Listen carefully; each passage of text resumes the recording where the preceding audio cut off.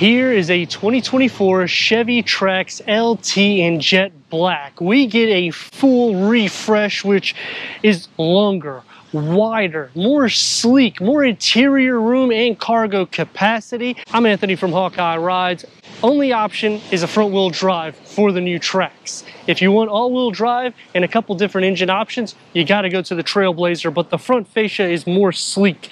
LED headlights and daytime runnings. The Active will have its own unique styling for the grille. It will have the black interior with the titanium chrome accents, whereas the RS will just have the black grille and unique badging inside, giving a sleek, sporty exterior for the RS or a muscular proportion layout for the Active. The chrome bars that go into the Chevy emblem, and you get the matte black for the grille, and the lower gets the satin aluminum. Underneath the hood packs a 1.2 liter turbocharged Ecotec 3-cylinder, producing 137 horsepower and 162 pound-feet of torque. That's paired to a 6-speed automatic transmission, achieving 28 mpgs for the city and 32 mpgs for the highway.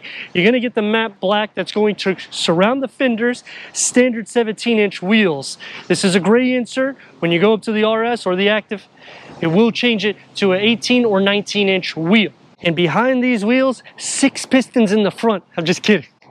But all of them will have the same suspension, a McPherson strut front and a Torsen beam rear. The most safety features for Chevy is on the Trax. It's going to include automatic emergency braking, forward collision alert, front pedestrian braking, forward distance indicator, lane keep assist with lane departure warning, and Intella high beam. And normally, I'm not a big fan of the matte black that's on the skirt, but it fits with the jet black. It makes it look more like a stealth design. Gloss black will be on top of the roof rails, 11 inches longer than the prior gen. It's no longer a box on wheels, and it's about 2 inches wider than the prior gen, so it has that athletic approach on all 4 corners. The only thing that I dislike right off the top is we don't have a shark fin antenna. We got an RC antenna, which when you do a full refresh like this, considering all the safety you're getting and the styling elements, it's almost like they forgot about that. Lower roof spoiler gets the gloss black element, and the lower trim gets the satin aluminum. It's a little bit longer than the Trailblazer, so it's kind of now the sweet spot between the Blazer and Trailblazer, unless you're wanting all-wheel drive.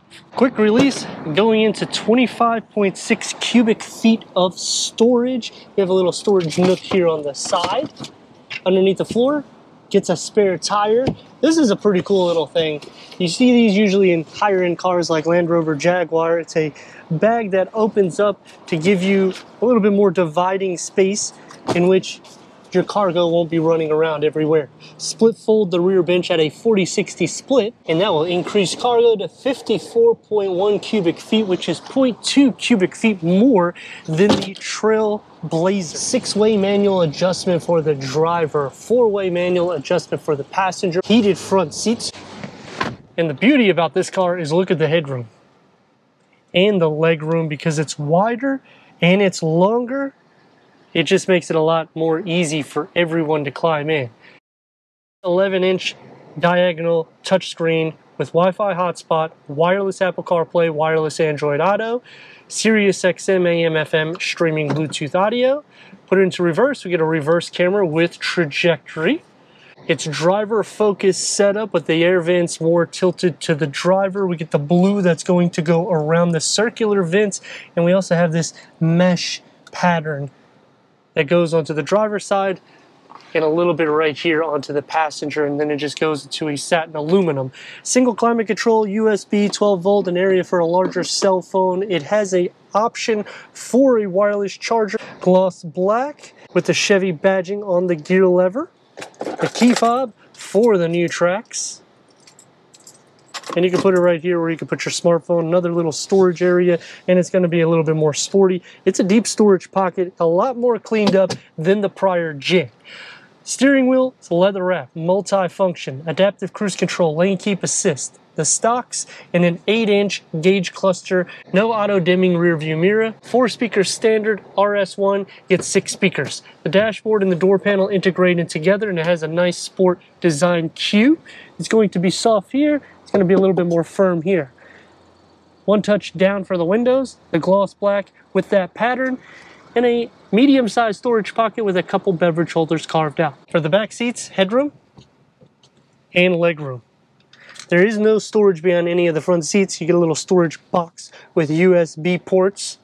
And the door panel is going to be all everyday materials. They even strip out the little bit here that would be a little bit more soft. So, storage pocket, you can fit a beverage. Slide over to the center, the floor is completely flat. With the seat back, I am against it, but I still have feet space. I'm going to share a little bit of butt and shoulder space. But because it's wider and longer, it's doable. Headroom is still good sitting into the center over 6 foot. Now this is the base engine option for the Trailblazer, the 1.2 liter turbocharged EcoTech 3-cylinder with 137 horsepower and 162 pound-feet of torque. 6-speed automatic transmission is something that's great because if you're comparing this against the new HRV, CVT, comparing it against the CRV, CVT. Some models of Toyota can also be CVT. Clearance is good.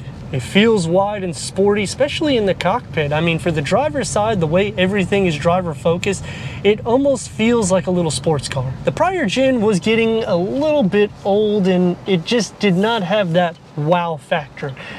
Because you're getting all the safety features and all of the technology that's implemented, it's really hard to find a vehicle this inexpensive that looks good and that's functional for a daily use. Maneuverability you're going to see right off the top. And the little turbo goes, front wheel drive is the only option, which can be a disadvantage for some people, but when you're in this price, I think front wheel drive is perfectly fine. If you need all wheel, go to the Trailblazer and you get a couple of different engine options also. The steering is light, so for maneuverability purpose it is good. Torque and beam rear is not going to be as athletic, but again, you have to consider what you're getting as a value package. That's going to take me to some pros and cons. Starting off with the pros, you get the available 11-inch touchscreen. The cockpit, like I said, it's very sporty. The seats are still comfortable. Over 5 inches longer than the Trailblazer, 6 cubic feet more than the prior gen. It's just a vehicle that is more practical for a day in and day out use. Good MPGs and a lot of storage cubbies found throughout the interior of the cabin. On the cons, only option is a front wheel drive.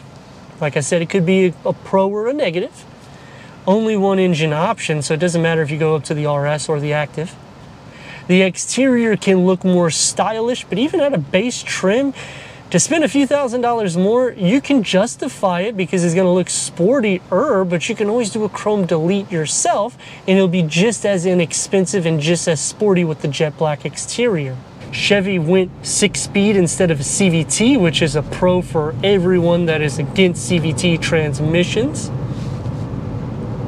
And it's still playful in the interior with the circular air vents. You get the blue around them.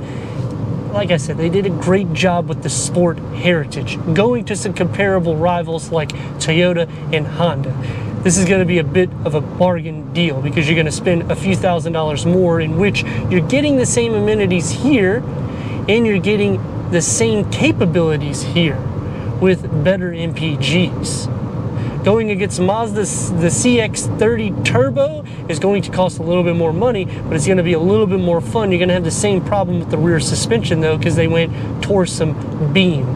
There isn't really any blind spots here either. And if you're considering the Buick, well, they did a full refresh also, and they have new logos. It's an awesome vehicle. I'll put the video link at the end so you can check it out, but it's the same platform. So if you're just wanting to spend a little bit more money, that would be the way you would go. Braking, it's a light vehicle, so I will go through the front windscreen. Sound deadening, it's pretty good. We have 17-inch wheels, they didn't go crazy. Comfort in the ride is also good. You don't feel a lot of the imperfections. And the turbo just wants to go whenever you push it, so it has a pretty decent amount of power. Even though it's wide, you can still fit through. That's also a good aspect, because when you're looking for these everyday driving vehicles, you want a bargain deal. You want it to be easy and not so wide on the road, even though it has increased in the width, but it's still not that bad. Turn radius at a stop point more or less. It's gonna get about 2 lanes. Don't expect nothing crazy 0 to 60, but let's see what it does.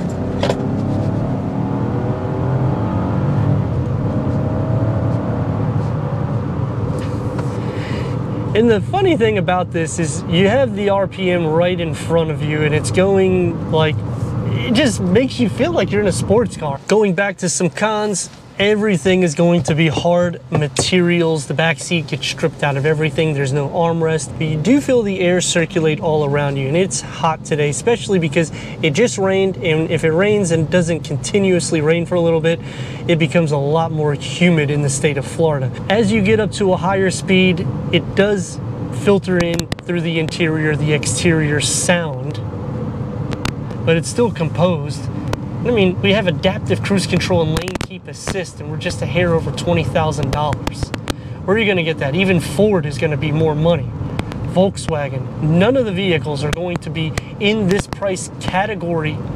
But let me know your thoughts in the comments. And if you're new to the channel, consider subscribing. Check out the next video, merchandise, website, and Instagram. Leave a comment and a like. And I'd like to thank Regal Chevy for giving us this 2024 Chevrolet Trax LT for our car review.